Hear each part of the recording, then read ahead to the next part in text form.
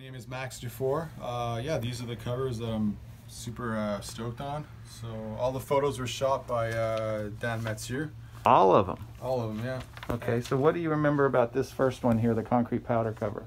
This was at Boucherville Skate Park. This is the skate park that me and PLG used to skate. That's actually his father who ran that skate park. Oh, okay. So yeah, this was like a cool photo. We just did it for the fun of it. I mean, we didn't know we were shooting for a cover, but yeah, there was like a couple spots that color spots that Dan put up for during the shoot. Okay. So that's why the deck's like red, and yeah, it was cool to shoot that. So it's a frontside lean air, and that's when I was running for Invisible. So super hyped on this photo. I liked how it turned out. 1997, huh? Yeah. Yeah, this one was really cool too. This was at another skate park in Montreal.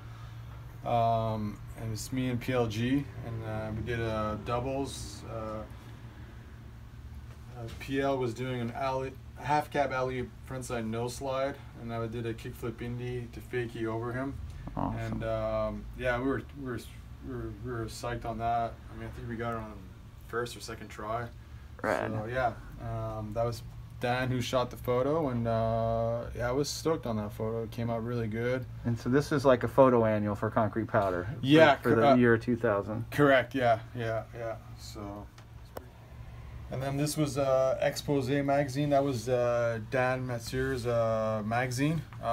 So he shot. Actually, this photo was actually done by Dan Bourqui. Oh, okay. Yeah, and then this was at Bob's ramp. So this was a Sal Phillip 360 to fakie.